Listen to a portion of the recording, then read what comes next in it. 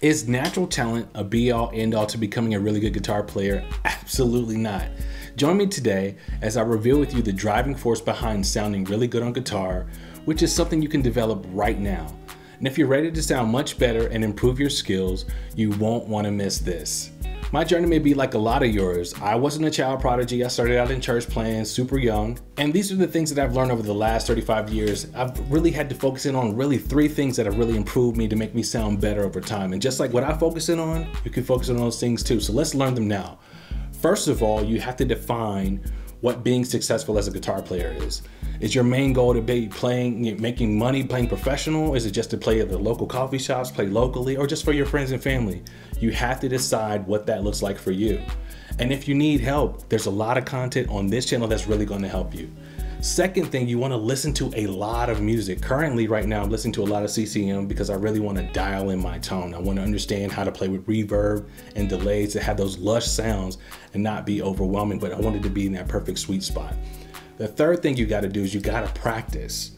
Here's some of the things you should be focusing on at least 10 minutes per day. But first, I'm going to assume that you have a basic knowledge of the fretboard and you know the notes on the neck of the guitar. And if you don't, it's cool. Just check out Kerry's Camp. The link is in my bio. All right, so this is something you can warm up with. It's a great warm-up exercise where you're just practicing on your dexterity.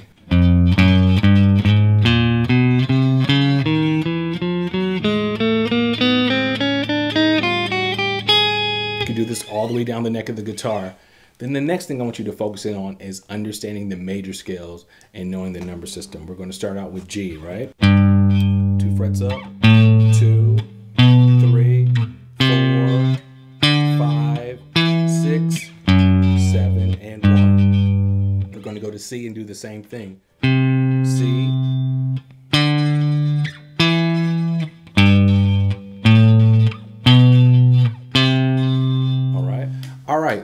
now you got to learn the major scale and you got to work on your number system. So let's go over the key of G, okay? We're going to start with the 3rd fret. So it'll be 1, 2 frets up, 2, 2 frets up, 3.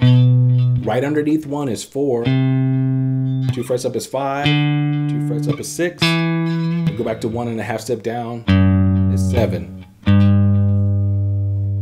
One more time. 1, 2, 3, 4, 5, 6, 7, back to 1. We're going to go to C and do the same thing in C. 1, 2 frets up, 2, 2 frets up, 3, a half fret up is 4. Right above 1 on the E string is 5, 2 frets up, 6, 2 frets up, 7, back to 1. So it'll be 1, 2, 3, 4, 5, 6, 7, and 1. And the last thing you want to focus in on is chord progressions. Okay, so here's some 3 basic chord progressions that you can use specifically for R&B that can definitely help you out. So we'll do 4, 2, 3, 6, 4, 2, 3, 6. Now you can add the hammer-ons if you want to.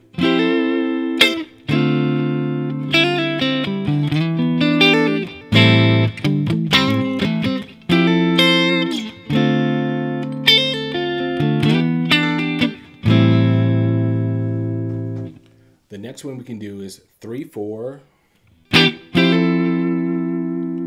then 3, 6. I'm sorry, 3, 2.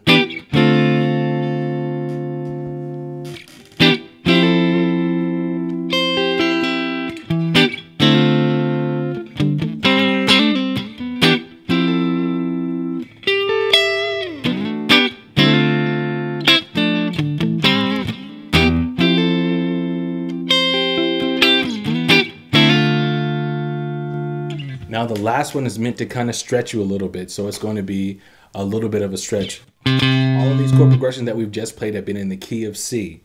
So I want you to think of working out in the key of C. So it'll be 7, 3, 6, or chromatic down, 5, 1, and then 4.